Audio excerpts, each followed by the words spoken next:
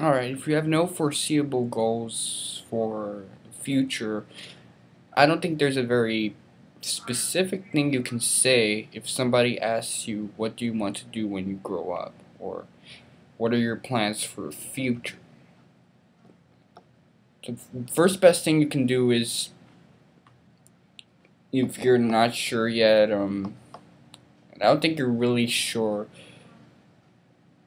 you just gotta keep going. But the first thing for starters is you gotta get the I don't know out of mind. Because plans aren't set in stone and shit.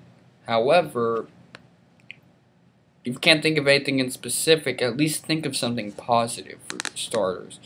So instead of saying I don't know or I'm not sure or things of that nature, or even worse, saying that you're an underachiever and you're smart but you're lazy, which is how a lot of Americans, including me, are.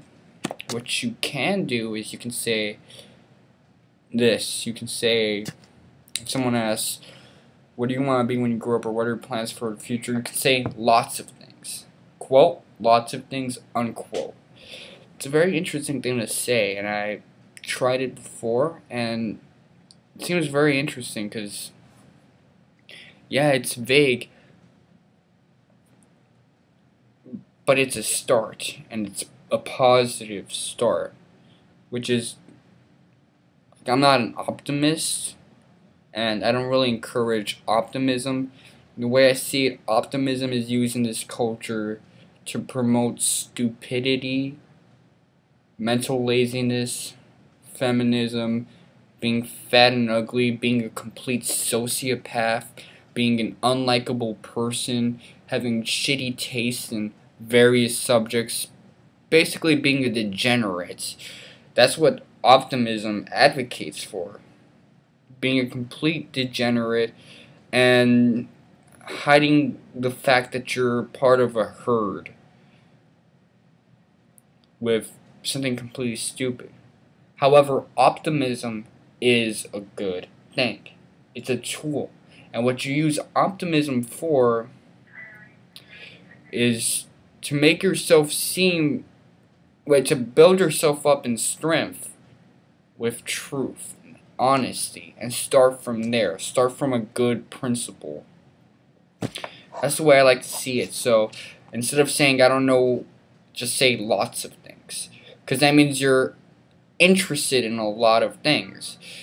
Odds are, if you can't think of anything in specific, it's just because this world is such a vast, interesting place, even though it's full of bullshit, and you need it to be filtered out a little. You need some filtering, some shit in the short term to focus on, and then you can have a better foreseeable future in the long term.